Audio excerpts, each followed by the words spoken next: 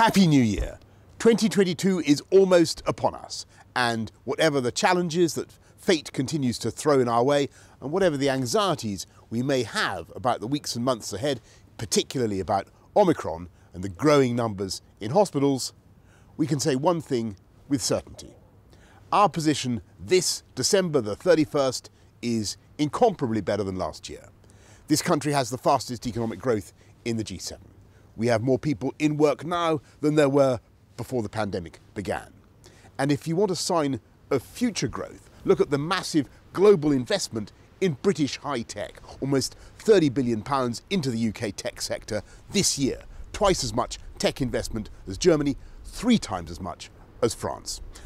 And there's one reason, one overriding reason why the UK has been able to maintain the most open economy and society of any major European economy, and that is because the British people have responded heroically, voluntarily, and in almost incredible numbers to the call to get vaccinated.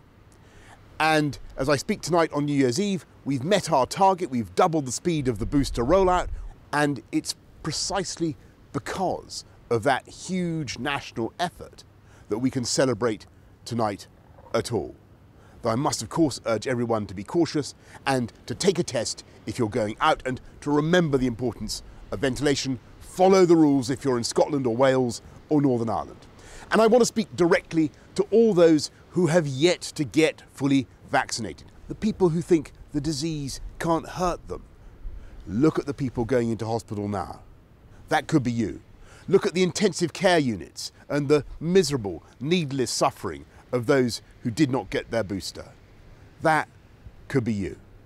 So make it your New Year's resolution, far easier than losing weight or keeping a diary. Find a walk-in centre or make an online appointment, get that jab, and do something that will make 2022 a happy new year for us all.